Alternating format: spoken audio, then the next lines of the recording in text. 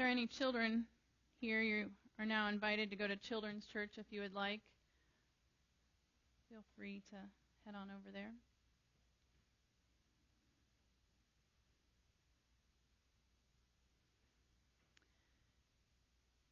So I know you have probably seen them in a cartoon or maybe a sitcom. You've seen a little demon and a little angel sitting on the shoulders of some character that is facing a moral dilemma. You watch as the character first listens to one and then the other as they make their case and their arguments for what the character should do. You've seen this, right? It's a common and often a comedic plot device that shows the inner conflict of a character. Often the angel and the demon are that character dressed up. And these two make arguments, not just about what the character should do, but also about the why. Why a character should or shouldn't do something. And if you pay careful attention, you'll hear that especially the demon is concerned with this why.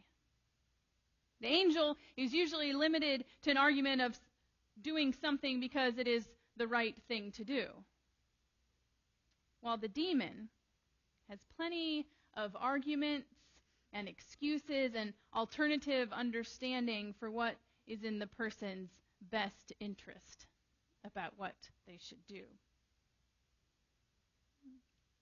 We can relate to this trope because we know what we ought to do, and yet there are a million reasons and excuses why we don't do those things, or we think we can't do those things, and instead do what we want to do. So, here is your interesting daily dose of early Christianity history for those fellow nerds out there. The origin of this common angel-demon convention is often traced back to this ancient book called The Shepherd of Hermas. Might be a Jeopardy question someday. Which was written sometime in the late 1st century or the early 2nd century. So we're talking early Christianity, like first generation Christianity. And sometimes this book is just referred to as The Shepherd.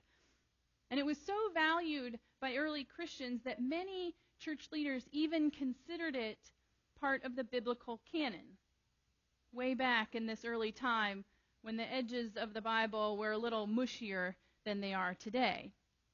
And it wasn't quite clear which books were in and were out. And this book, The Shepherd of Hermas, was actually hanging around the edges of the biblical canon at the same time the book of James was up in the air. As we talked about when we first started looking at James was actually one of the last books to make the final cut. So while James made it into the final version, the shepherd kind of faded away. It fell into history, except for this one little blip. It's one little section in which the writer describes how there are two angels within us, one of righteousness and the other of iniquity, that direct our actions. And considering that James's letter that we've been reading over the past couple weeks was circulating around the same time as the shepherd, it's not surprising that we find these similar theme of good and evil in James. In the passage that we just heard this morning, the author outlines two kinds of wisdom. First, there's the wisdom that is earthbound. It is animal-like and demonic, according to the author of James, who then goes on to say that this kind of wisdom is fed by the bitterness of jealousy, and it is fueled by self-seeking ambition. And if given sway, it produces arrogance and leads one to cover up the truth with lies. Here again, we find James's pointed remarks about the proclivities of human nature transcending time. We don't have to work very hard to imagine this kind of wisdom in our own context. We know it very well. We know what this earth-bound wisdom looks like because we see it at work all around us, in individuals and groups and corporations and political parties that are all so focused on pursuing their own agenda to the detriment of anyone and anything that stands in their way. It's this kind of wisdom that covers up cruelty and makes excuses for inaction or dishonesty. This kind of demonic wisdom legitimizes corruption and circumvents the law, all while working hard to cover up its tracks and keep from being found out. In the word of James, it covers up the truth with lies. Fed by the insatiable need for more power, more money, more.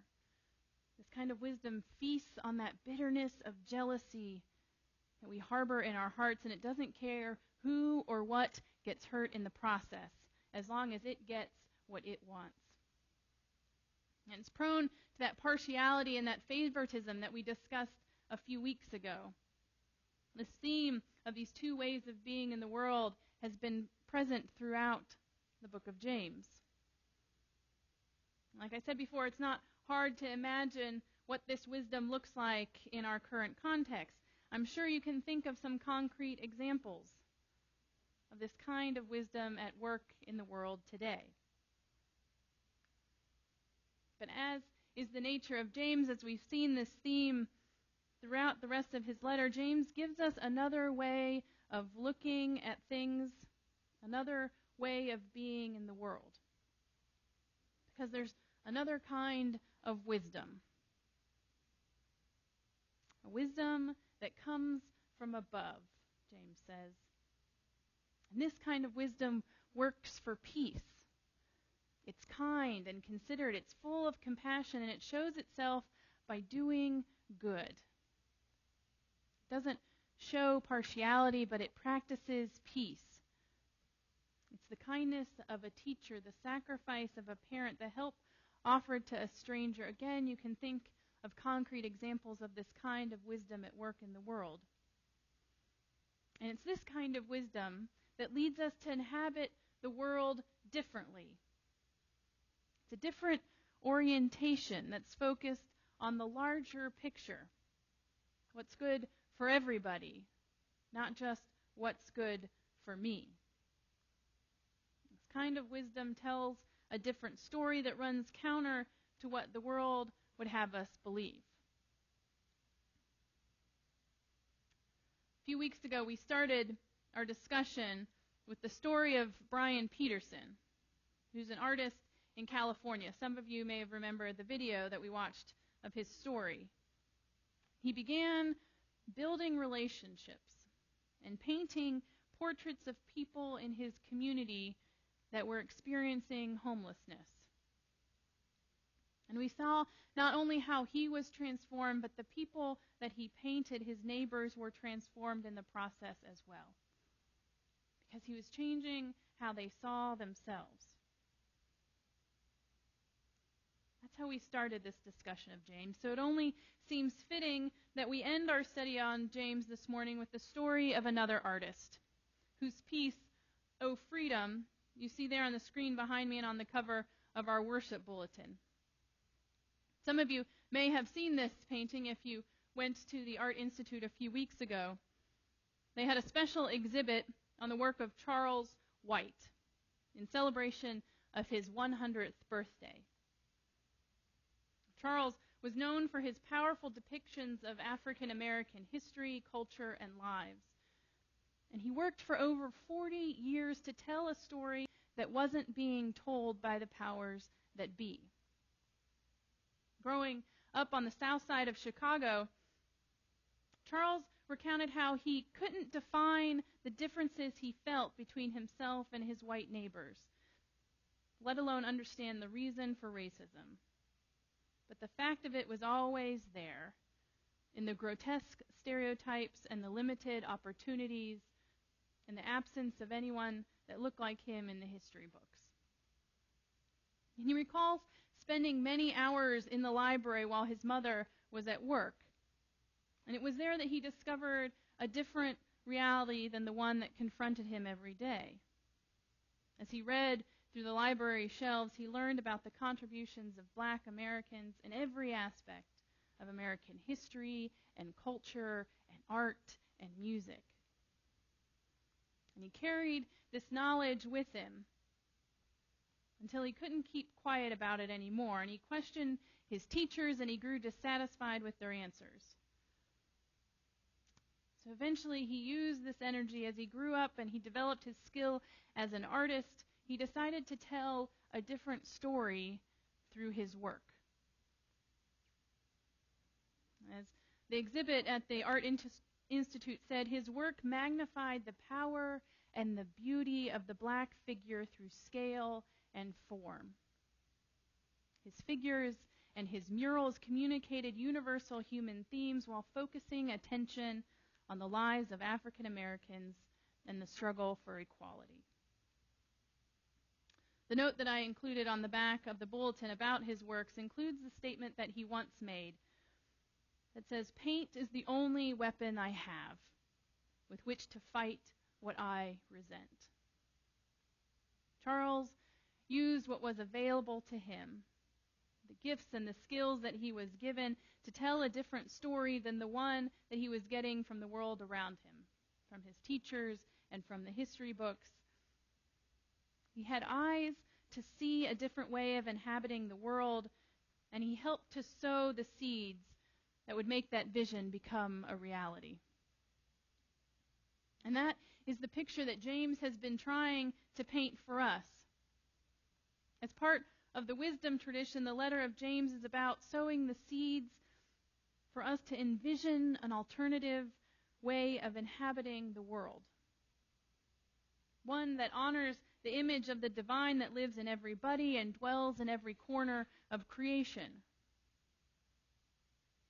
As we've made our way through James over the past few weeks, we've heard the instructions for righteous living. I don't know about you, but at times they've felt like just another burdensome list of do's and don'ts. But as a whole, James is not about trying to live that perfect Christian life. It's not about always getting it right and checking the right boxes. That's an impossible standard for anyone to live up to or to attain. Rather, James calls us to be curious about the world that we inhabit. James calls us to interrogate our own actions and to scrutinize our own motivations. It's about acknowledging that we carry a multitude of realities within us. And we have the power to choose which ones we bring to life, which ones we pursue with our words and our actions. Beyond the imperatives of James, the author has been holding up a mirror for us to see that we carry this duality within us, that we are both creatures of earth and we are bearers of God's image. Having eaten from both the knowledge of good and evil, we bear the problematic fruits of that tree. But James ends the discussion of wisdom with a word on prayer that we heard just a little while ago. That says, the reason you don't have what you want is that you don't ask for it in prayer. And when you do ask and you don't get it, it's because you haven't prayed properly. You have prayed in order to indulge your own pleasures. Used within the spirit, the divine prayer is what keeps us centered. It has the power to keep us oriented towards the divine. But it's more than just a string of words that we put together on a Sunday morning or before we fall asleep at night. Prayer is more than the promises we make when our airplane hits some unexpected turbulence, or when we want our respective sports team to win. Prayer is more than just words and empty promises. It's about pursuing that wisdom that comes from above and opening ourselves up to the presence of the divine in a multitude of ways. Through art and music, through our relationships. To live a life of prayer. Now I'll make a shameless plug for Sunday school. I haven't started reading it, I'll be honest. But it's The Revolutionary Power of the Lord's Prayer by Alice Green, who used to be a pastor here in the Chicago area. And I'm looking forward to seeing how she unpacks this beloved prayer of our tradition. Because prayer is this powerful way to anchor ourselves and to orient ourselves to the world.